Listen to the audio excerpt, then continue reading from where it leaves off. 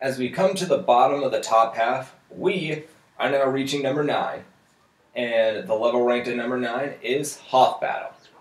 And I know I've been ranking Empire Strikes Back's levels very low on this list, but that doesn't mean I hate them. And the Hoth level battle, I without question enjoy playing. I would definitely say it is much more enjoyable than Falcon Flight. Mostly because you can do a lot more in this level to progress to the end. And what makes this level unique from the other spaceship levels is the use of attaching bombs to your vehicle and rolling them to hard metal places in order to get to the next chamber. And there are so many areas you can access through free play, including a double score zone. You can even attach yourself to an AT-AT walker and make it fall over like in the movies. Same goes for the AT-ST walkers, making this level even more fun. And that is why it deserves a spot in the top half of this list.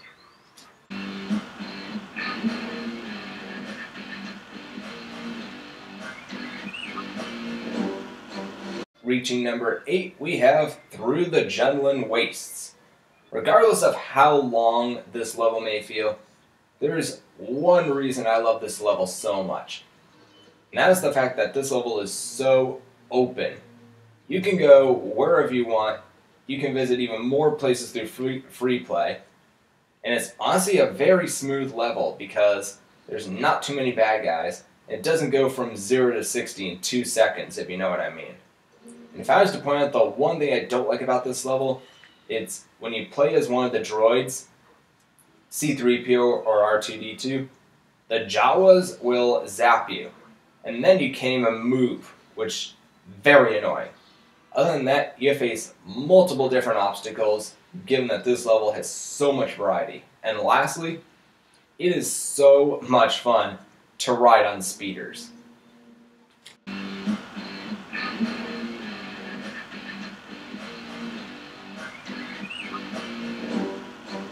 At number 7, we have the very first level of the game, Secret Plans. Now, despite this level coming in at number 7, Secret Plans is probably one of the most organized and straightforward levels of the entire game. And while it can only do so much in the story, free play allows you to use the dark side, ride cars, plant flowers, and release stormtroopers into a zero-gravity chamber. I mean, if that doesn't sound like fun, then I do not know what is. And I also liked the joke at the end with the bathing stormtroopers, which I never understood as a child, but as I got older, I found it way funnier. And if we were to compare this level to the negotiations level in LEGO Star Wars The Video Game, I would definitely say that Secret Plans is a much better level.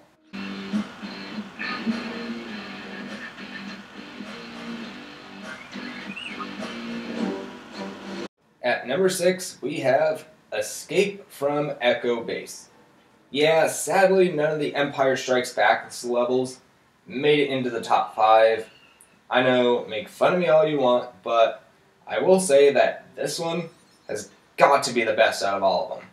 Echo Base is a very puzzle-based level that makes you think about how you can make it to the next segment. You have to get C-3PO on a vehicle with giant floor fans, and then rolling down a ramp to open another door, and then gaining access to the Millennium Falcon. That's why I choose this as my favorite level of Episode 5, and it definitely deserves a spot in the top half.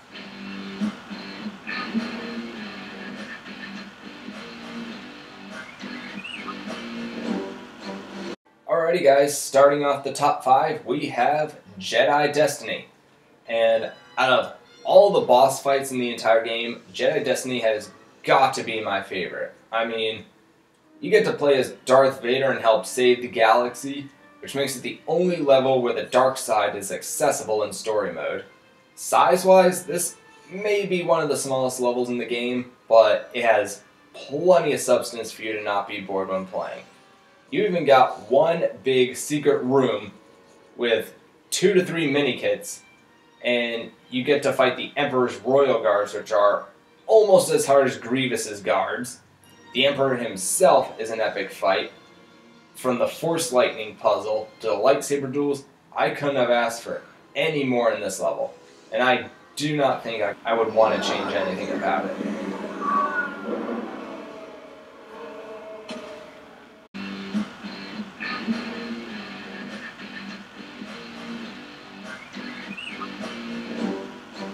Alright, number 4, we have Rebel Attack, and man do I love this level. From the epic music to the final moment where you blow up the Death Star, there was no way I was going to rank this any lower. Unlike Falcon Flight, where you access a TIE Fighter only room, the puzzles are very different from one another. From flying over motion sensors, to attaching a bomb to your ship and rolling it towards metal barricades like in Hoth Battle, this level kinda has a little bit of all the spaceship levels combined, which definitely makes it stand out from the rest of them. Oh, and the final moment where you're chased by TIE Fighters, that has got to be my favorite part of the level.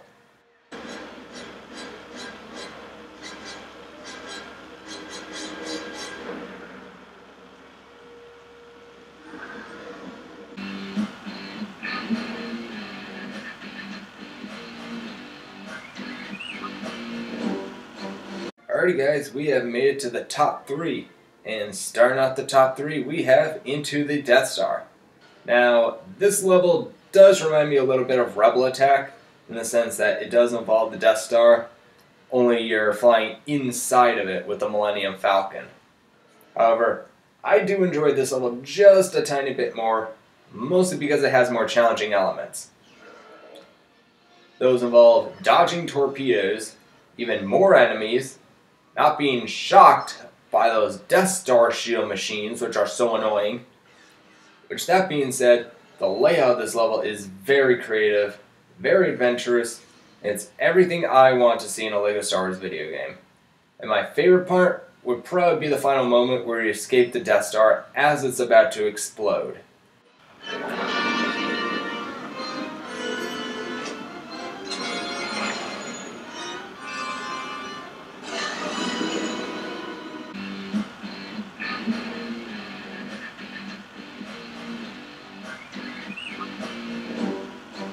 Alright guys, we are down to the top 2 best levels in the game, and at number 2 we have Speeder Showdown.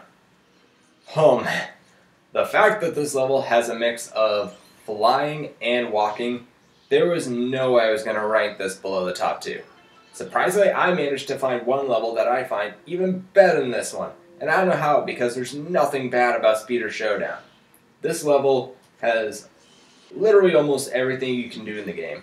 From flying on speeders, obviously, to riding on AT-ST walkers, to riding on an AT-AT walker, like what? That's never been done in the game before, but I'm super glad they allowed you to do it. Every puzzle has its own way of being solved, and it's just nice to see a level put some different elements into the game and make it way more enjoyable. Well guys, you made it this far with me. Time to reveal my number 1 pick. The one level that somehow, some way beat out Speeder Showdown for the top spot.